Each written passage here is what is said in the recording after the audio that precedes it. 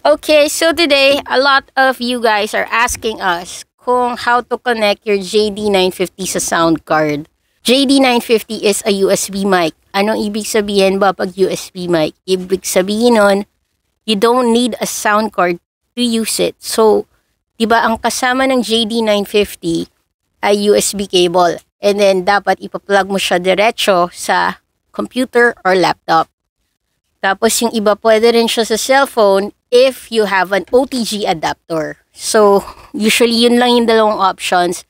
But since ang dami nagme-message sa amin na how to connect it sa sound card, yun nga, we did a little research and found a solution.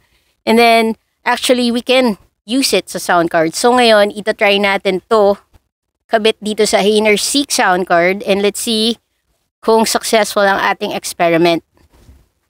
So first and foremost, since this is a USB mic, it needs power. So since USB siya, ang kailangan mo is a USB adapter. Ayan siya. So ito, adapter siya sa cellphone or any USB adapter that you can find. I think at least 5 volts, 1 ampere is okay. So let's try it. Ito yung kasama ng JD950. So, yun nga, this is a USB cable. Para lang siya talaga sa computer. To do this, ito yung kailangan natin. Connect the cable, syempre, sa microphone.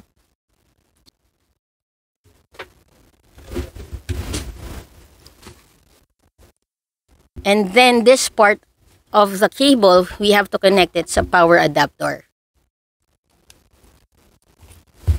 And then we need to plug this sa power outlet. Or another option, if meron kang power bank, pwede rin siya. So, yan.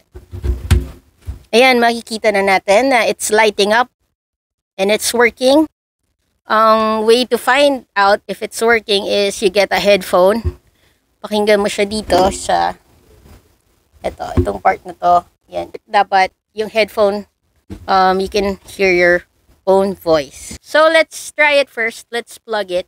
Unplug ko muna tong mic ko, the one I'm using right now, and then we'll plug this one. Using an aux cable, we'll use this output ng JD950. So, here it is. Papakita ko. Ito yung aux cable, JD950 headphone output. And then, this one, you have to put this sa input ng sound card. Mic input, to be exact.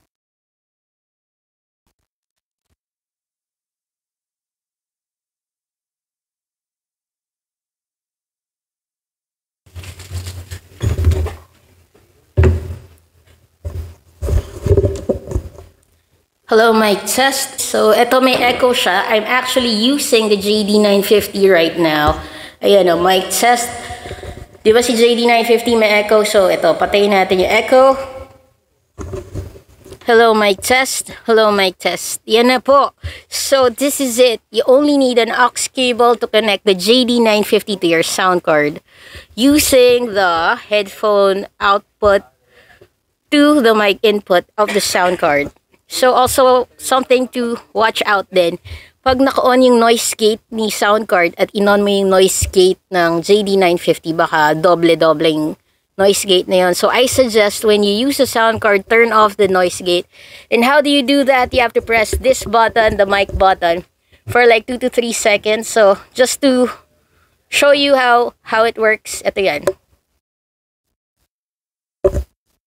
Ayan, nagkaroon siya ng color. And napansin niyo yung boses ko, nakakat na siya. It means the noise gate is already turned on. Pero yun nga, since may noise gate si sound card, I suggest you turn this one off. Ayan, that's it. So anyways, here it is, the JD950 USB microphone. How to connect it with your sound card. I hope you guys like the video, and if you have more questions or curiosity na you want to satisfy, we'll try to do it. Anyways, thank you so much. This is once again ONAIR Studio. Please like and subscribe. Thank you and bye-bye.